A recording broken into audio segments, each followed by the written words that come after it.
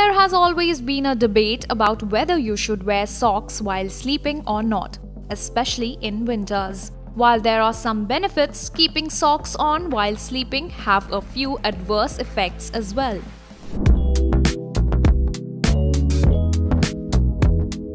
Wearing socks to bed keeps our body warm and prevents our feet from drying out.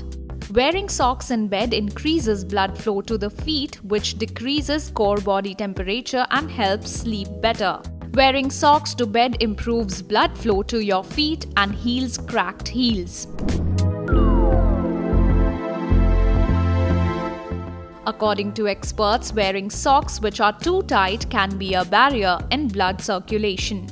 If socks are not clean, it can cause various skin infections. The material of socks also matters.